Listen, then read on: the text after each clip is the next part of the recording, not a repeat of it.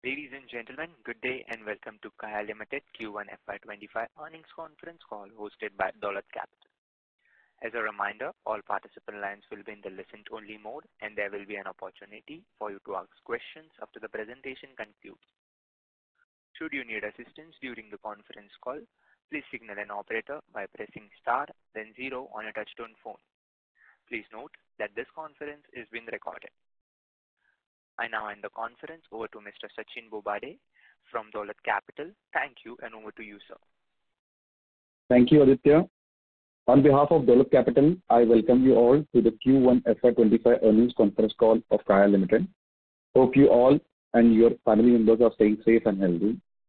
From the management side, we have with us Mr. Rajiv Suri, Global Chief Executive Officer, Mr. Rajiv Nair, Chief Executive Officer, and Mr. Arihant Dhariwal, Chief Financial Officer.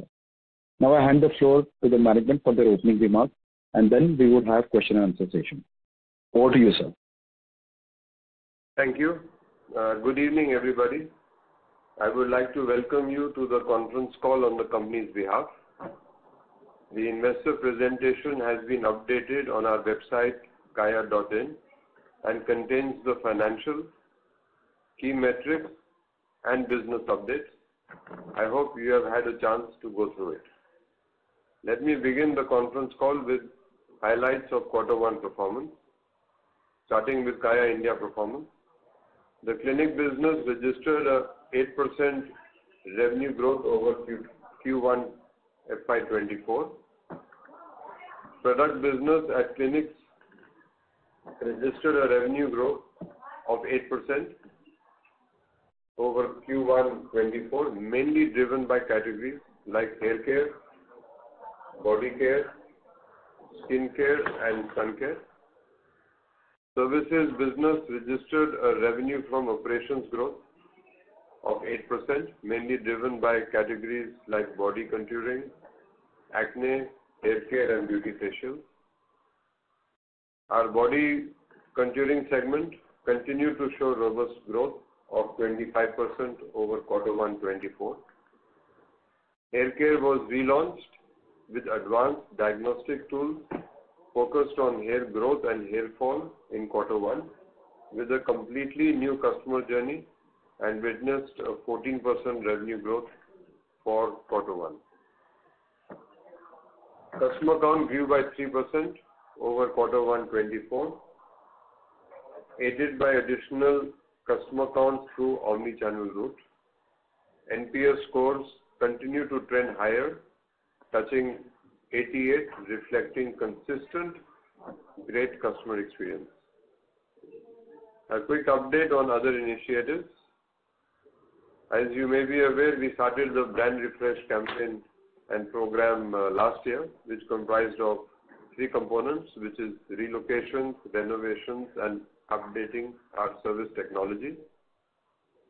To give an update on the 3 components, on relocations, as part of the continued clinic refresh initiative, we relocated 3 clinics in Q1. These clinics are in Kochi, Jaipur and Hyderabad and enjoying positive customer sentiment as captured in the GBP of the clinics with a rating of 4.2, 4.8 and 4.7 star rating respectively. A total of 9 clinics have been relocated since the start of the brand refresh program in FY24. On renovations, 3 clinics were renovated in Q1 25, making it 14 renovations from the start of FY24. On service technology, to uplift customer experience and outcomes, we invested in 38 new dermatology machines, including in anti-aging, acne, body and laser hair reduction in Q1. The company, as we are aware, is a leader in innovation and I will give a short update on that. On the AI app, our proprietary AI tool is being used successfully by Kaya's expert dermats in clinics for consultative skin services AI-powered dermat consultation contributed to 19% of anti-aging, acne and brightening and pigmentation collection. New product development contributed to 5% of Kaya India clinic collections. New service development contributed to 4% of Kaya India collections. And use of marketing automation, which included WhatsApp bot and web bots to our customer base, helped us improve the customer funnel. Our Kaya Smiles loyalty program grows from strength to strength, and it contributed to more than 90% of Kaya clinics collection in Q1. We focus on experientials for our Kaya Smiles Platinum and Kaya Smiles Gold Elite base by giving free facials, which helped us with the collection growth and increase the footfall to the clinics. In Q1 25, the loyalty program grew by 12% in collections. On the people front in Q1, Kaya was honored with the prestigious Thrive Award by the Indian Business Council. This year we have been recognized for our outstanding L&D initiative, which is customer-centric selling. An update on collaboration with Marico. Earlier this month, the company announced that it will collaborate with Marico. Under this arrangement, Marico will have exclusive rights to scale up Kaya's range of efficacy-based products outside of Kaya clinics, thereby accelerating the product growth and the brand visibility for Kaya, which will in turn lead to increased footfall for the Kaya clinics. Now going on to the Middle East business. Sale of the Kaya Middle East FZD and its subsidiaries has been completed on 6th of June, and accordingly Kaya Middle East FZD and its subsidiaries has been classified as discontinued operations in the quarter ending 30th June 24. The group has recognized 108 crores as profit from discontinued operations in the consolidated financial results during the quarter ended 30th June 24. Update on rights issue. The rights issue process can be started after the completion of Kaya DMCC sale, which is pending subject to authorities' approval. On the financial performance, revenue from operations at a standalone level is at 52 crores for Q1 25, a growth of 5% over corresponding quarter 24. Standalone profit after tax and other comprehensive income for Q1 25 was at INR 6.4 crores after considering one-time gain of INR 6.2 crores for reversal of impairment on the investment and INR 9.5 crores for sale of trademark, as compared to loss of 4.5 crores over corresponding quarter 1/24. The detailed financial information update is already with you in the uploaded investor presentation, and you may refer to that for additional information on the performance. I now open the session for questions, and my colleagues and I will be glad to answer them. Thank you. Thank you very much. We will now begin the question and answer session. Anyone who wishes to ask a question may press star and 1 on the touchtone telephone. If you wish to remove yourself from the question queue, you may press star and 2. Participants are requested to use handsets while asking a question. Ladies and gentlemen, we will wait for a moment while the question queue assembles.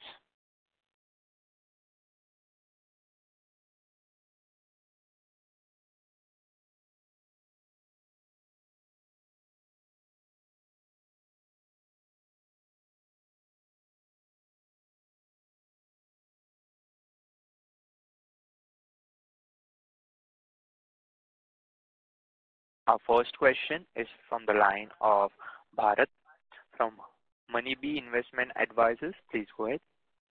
Yeah. Hi, am I audible? Yes, you are.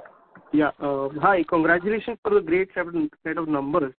So my question was on the tie-up agreement with the Marico. So can you just clarify on what kind of agreement do you have? Do you have to pay them royalty, or is that like a revenue share or something? So we will be receiving royalty from Marico on sale of products of Kaya branded. But the main purpose of this, besides royalty, is the growth of products which Marico can do, because they are strong at channels outside our clinics, which include e-commerce, GT, MT, and therefore they will be investing also in marketing the products in a big way, and we believe this will increase the brand salience and in turn also improve the footfall in the clinics. Okay. So could you just clarify a little bit more on how much the royalty would be, if you would be able to disclose it? Yeah. So the terms of the collaboration remain confidential, and we cannot speak in public about it, as you would imagine. But to say that the growth will be there, the agreement is commencing in September, so next month, and we are going through a bit of a transition right now, and we should start to be able to share some information once it starts. Okay. So my another question was, in one of the previous calls, you were saying that the Indian clinic business, the EBITDA per clinic was around 28%. So I just want to know, was that excluding, I'm saying, the corporate cost? So I just wanted to know if that includes the rent cost, or was it pre-rent cost? Includes the rent cost. Okay. And excludes the corporate cost. And Q1 last year it was 25%, and Q2 this year is 27%. And Q1 this year is 27%. Okay. So hello, sir. Sorry to interrupt. Do you have a follow-up question? Please get back to the queue, as several participants are waiting for their chance. Okay. Yeah, I just have one question. Can I go ahead? Yes. Okay. Yeah. So I just want to know, so how do you see FY25? So how many more relocations and renovations or new clinics are you planning to open, and what will be the capex for each of them, if it's a relocation or renovation or a new clinic that you're planning to open, and how much is how many months does it take to break even in a new clinic? So we are planning to open around 6 to 8 clinics in this financial year. When we talk about the capex per clinic, it's around 1.8 to 2 crores.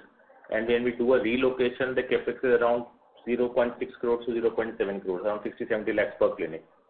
With respect to the break-even, clinics break-even, it generally takes us around 12 to 15 months to break even a clinic. Okay. Yeah, thank you. That's it from my side. Thank you. Our next question is from the line of Pratik Giri from Shubhlab Research. Mr. Suri, am I audible? Yeah, you are. Yes, Pratik. Yeah, Mr. Suri, thank you for taking my question. I have two questions. The first one is, Mr. Suri, if we look at our ad spend in last 4 years, 3 to 4 years, it has not gone up materially. From 9 crore to 11 crore we have spent, whereas our revenues have gone up from 90 crore to 180 crore. Though I understand there is some post-COVID demand in play. On this context, Mr. Suri, I have two questions. So how should we read into this? Does it mean that this much of ad spend is enough to drive growth in the existing 74 stores? And how do you see it going forward? How many more clinics we can open further without significantly increasing the ad spends? That's my first question, Mr. Suri. But also, this one, 90 to...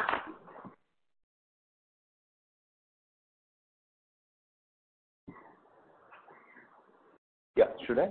Yeah, okay. So marketing spend wise, we actually maintain a ratio which is quite standard to net revenue.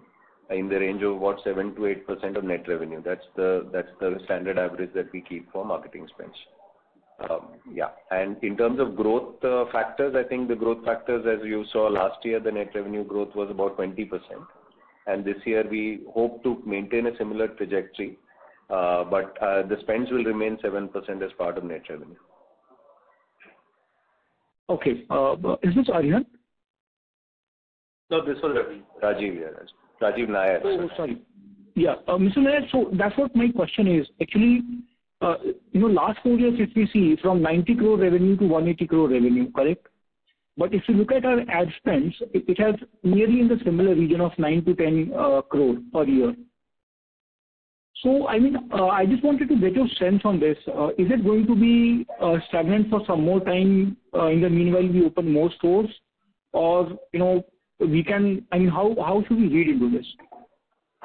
So, Pratik, when are you referring to 90 crores to 180 crores? What are you exactly referring to? Because the marketing expense has always been around 7 to 8% of our revenue. And the growth factors for us on year-on-year basis were the new introduction of new categories like body contouring, hair care, and expansion, and something from the relocation renovation. Actually, clinic collections last year to this year in terms of the like-for-like clinics was roughly about 7%. So it is not 90 to 180. So if you could just clarify. I was not referring anything to pre-COVID. So, Mr. Nair, if I'm not wrong, probably March 21 revenue was around 91 crore and March 24 revenue was 176 crore. Yeah, I think that's the COVID impact of that particular period.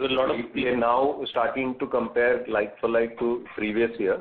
At that particular point, it was post-COVID, so we were just tracking pre-COVID to post-COVID numbers. So I think that's the reason for the 91 crores. I think we should not take the COVID period, everything was out of... A lot of clinics were closed during that period. We should not use that as a... Understood. So fair point. So going ahead, we should see a proportionate increase in marketing spends as we increase, our revenues and store count as well. Absolutely. Got it. Mr. Suri, I have second question. I just wanted to get your opinion on our ATS and footfall. I understand we operate in a high ATS category, which is probably giving us 1,900 customers per clinic per year, which means around 150 customers per clinic in a month. So I just wanted to get your sense on, entering lower price services. Can that help us bring, incremental revenues and profits in turn, at corporate level? So your source of numbers is probably related to, the collection and the transactions we make. In addition to that, we also have services and multiple services in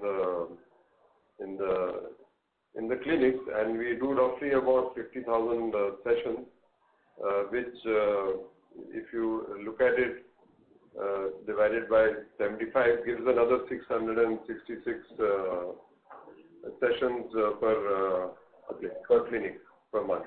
Yeah. Per month, huh? Yeah. So that times 12 is about 7,000 more. So I think the number of customers who actually come to our clinic, in addition to the ones which you are talking about who are purchasing, are also multiple coming back for the sessions which they are taking. And from the sessions which they are taking, we have a BTC, which is a bill to convert of about 40 to 41%. 47%. So you'll see that we are also getting, let's say, sales from that. So it's a combination of both. And we can take you through this offline. We also discussed it with you yesterday. Yesterday, and then if you want, we can have a more detailed discussion offline. Understood. Fair. Understood. That's it from my side. Good luck to the entire team. Thank you. Thank you. Our next question is from the line of Ishit Sheth from Envil. Please go ahead. Hi, good evening. Thanks for taking my question.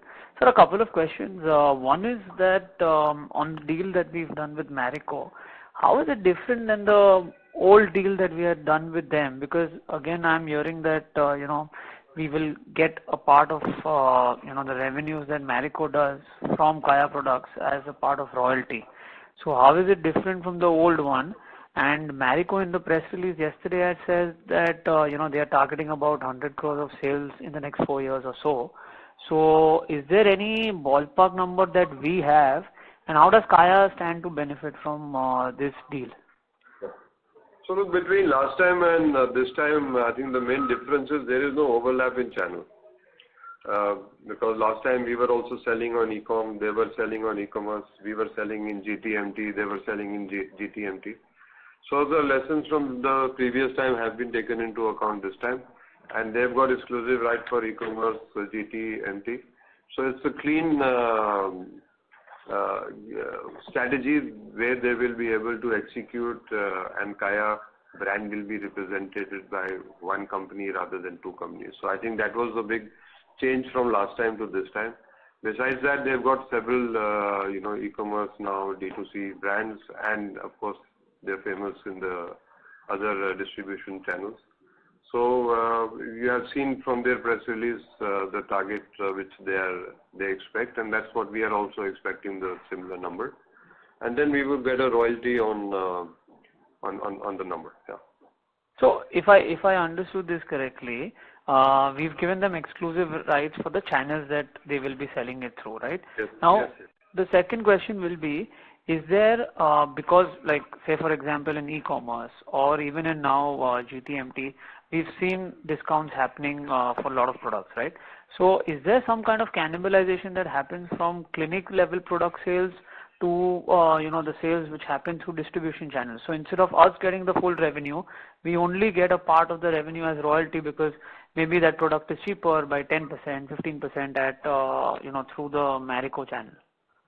So, as far as the customers are concerned, they're coming to the Kaya business mainly for service. Right.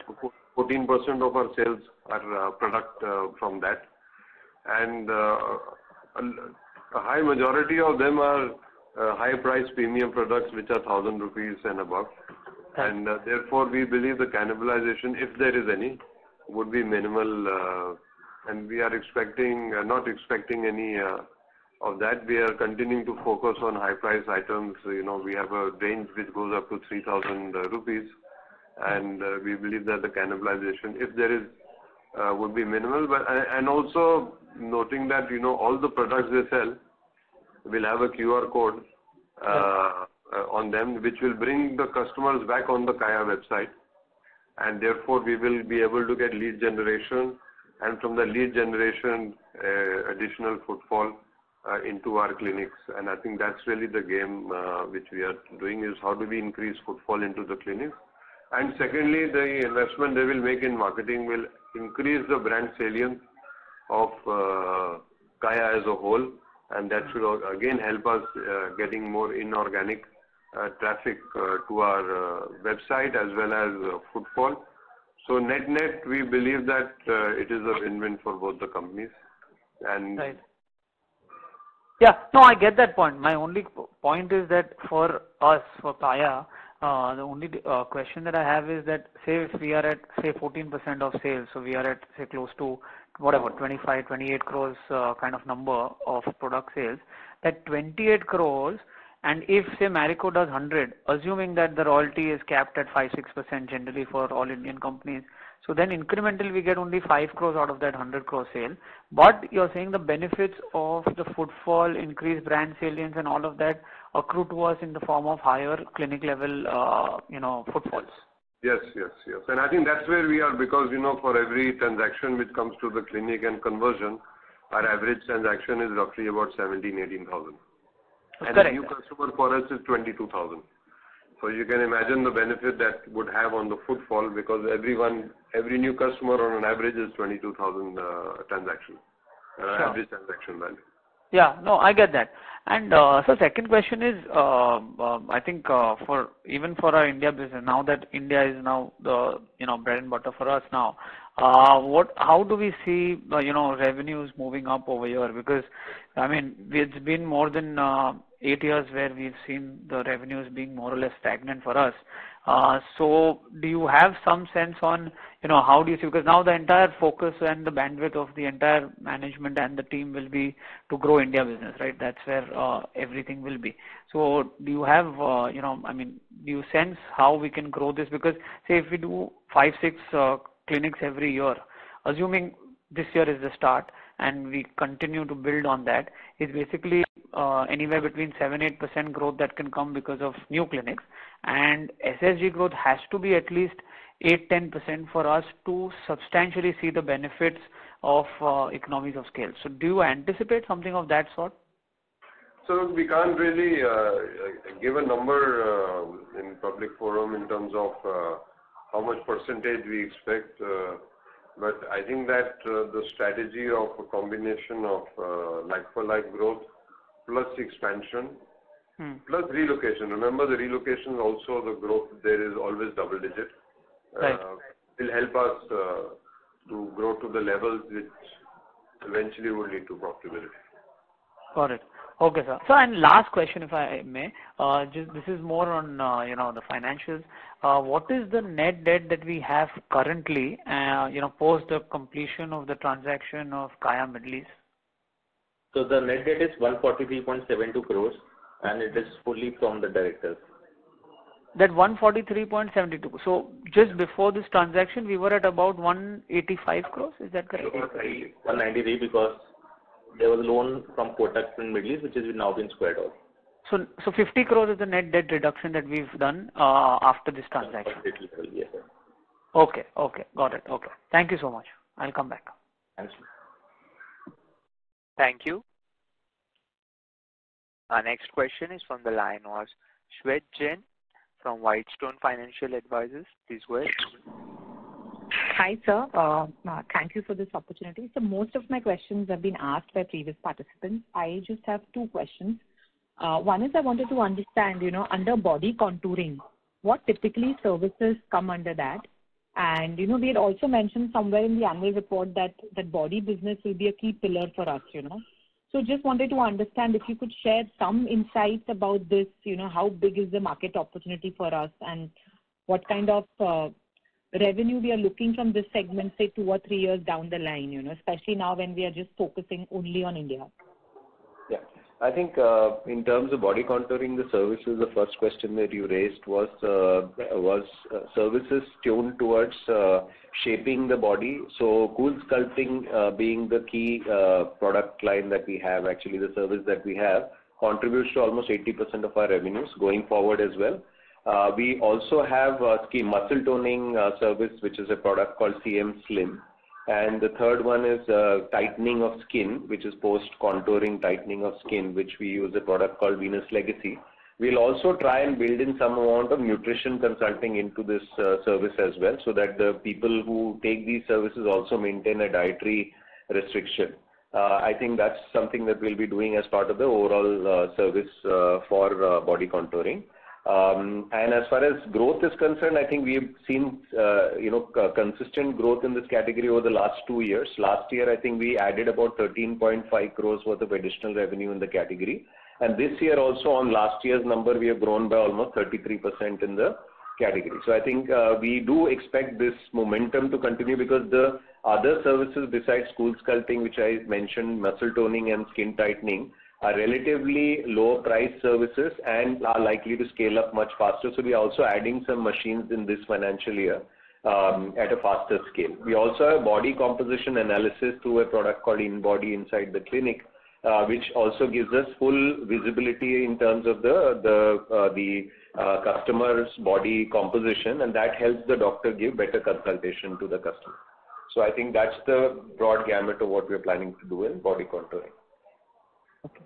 And so my second question is just related to the competition, So just wanted to understand, what typically is our edge over other, well-known clinics such as, like if you just talk about Mumbai, it's the Ageless Clinic and Jamna Pai kind of, setup, and, other saloons also have started offering these kind of services. So what really, makes the customer come to us and stick to us? Yeah. So if you look at it, I think, see, our services are fairly standardized by us in the form of protocols. I think one big thing that we spend most of our time is we just don't bring any machine or any service and just put it into market. There's a proper protocol which leads to safety, which we actually create. There are certain steps that are proprietary to Kaya. There are about 600 services that we have curated using our, mix and match based on customization for each individual customer. More than that, I think also, we are not talking about a bandwidth of 8-10 doctors like some of these companies that you mentioned. We have more than 113 doctors today across the country. All those doctors have been trained by Kaya, upskilled by Kaya, so that there is a level of standardization of services across the country that we do. So safety, proper SOPs, standardized doctors, standardized machines, not buying any machines which are not FDA compliant, safety compliant, ensuring the fact that that actually happens, and constantly innovating new services. I think we also have an NSD team, which is a skill, services development team, which is there headed by a doctor, and we create new services every financial year. So that's the bit. And the last but not the least, we also have a good range of products of our own. More than 70 products, which we are largely skincare, hair care, body. At the same time, now adding nutraceuticals. So I think we create a more holistic offering in comparison to some of our competitors. Right. Okay, sir. Thank you. Thank you so much. Really appreciate this. Thank you so much. Thank you. Ladies and gentlemen, a reminder to all participants, you may press star and 1 to ask questions. Our next question is from the line of Krishna S., an individual investor. Please go ahead. Yeah, thank you very much for the opportunity. So my question is that with respect to EBITDA, we have spoken about the EBITDA level profitability. So after that, what is the target profitability that we are looking at? That is, even after the EBITDA, do we want to, are we having a figure in mind where, we want to make profit absolutely, and by what time, do we have any timeline for getting back into the green? That is the first question. Look, we can't indicate forward-looking statements at this call, but we have shared our plans on expansion, which will help us grow the business faster, relocations which are giving us double-digit growth, and the existing clinics which are on positive growth trajectory, which we have seen is about 5 to 8% growth. So I think that a combination of all these three items and the strategy on body, the strategy on hair care, which is having higher than normal growth, the body grew 25%, hair grew 14%, will get us economies of scale and then eventually into a higher profitability. Yes. I think that answers the question. And just one more question, that this Middle East business, so you said that you are waiting for approval from the Middle East authorities. So typically, of course, it is again a little bit of future looking, but is there any is there any standard time limits within which it can be this can be completed, or it's case to case basis? So look, LGD business has already been completed, which is majority of the exit has been done. The DMCC, which is about 10 to 20% of what is left, we are expecting it by end of quarter 2. Okay. Thank you very much. That answers my question. All the best. Thank you. Ladies and gentlemen, a reminder to all participants, you may press star and 1 to ask questions.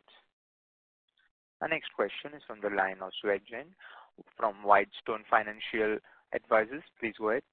Hi, sir. Sorry, just a follow-up. So you had mentioned about rights issue. So just wanted to understand, the promoters would be infusing money, right, through rights? And what is the quantum that you are looking for the rights issue, sir? So what we have disclosed in the last press release was that it's up to 300 crores. So that's what the number is. And the promoters would be subscribing for it mainly. They're committed to subscribe. Promoter, right? Yeah. Okay. Thank you, sir. So that helps a lot. Thanks. Thank you. Thank you.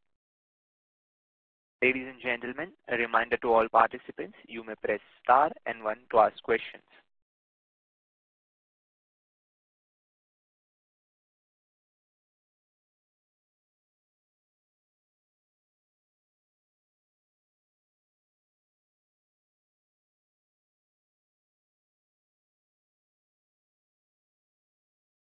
Our next question is from the line of Pratik Giri from Shubhlab Research. Please go ahead. Hi. Thanks for the follow-up. Mr. Nair, I just wanted to get some rough sense that while doing the beachcombing of the product, the potential of the product revenue, I understand that it will be difficult for you to give me a number. But I just want to understand on the current revenue basis, roughly 220 odd crores for the company. What mix do we see, say, 3 years, 4 years down the line in terms of services and products, from Kaya products? Yeah, again, I can't give you a forecast on the future. Currently, it's about 14% of our revenue. And the focus now is going to be predominantly in the clinics and in terms of the external market, which is e-commerce, as well as the GTMT market. As I think Mr. Suri mentioned earlier, there is going to be a lot of action on the Marico front, which may help us in terms of pushing product sales in our clinic as well. So with brand visibility increasing, the mix will increase, but we don't know exactly where it goes right now, and we can't give you a forward forecast on that at the moment. Understood. Mr. Nair, the new product development initiatives, so the NPD will also be with Marico only, or that will be with us? Kaya will continue to create its dermatology-backed product NPD. So that's something that we'll continue to do. So there is a team that is there within the business, which is looking at new product development. So obviously, we'll continue to have an in-house setup for R&D. Okay, so NPD is going to remain with Kaya Limited, and the marketing and sales will be with Marico. Yeah, all products sold in Kaya will be NPD done through Kaya itself. Okay. Got it. Thank you. Thanks a lot. Good luck. Thank you. Ladies and gentlemen, a reminder to all participants, you may press star and 1 to ask questions.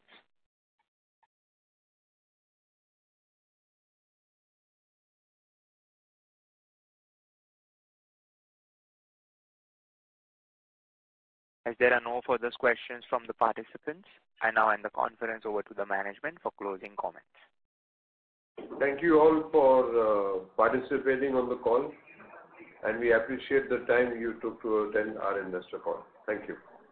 Thank you. On behalf of Dolat Capital, that concludes this conference. Thank you for joining us, and you may now disconnect your line.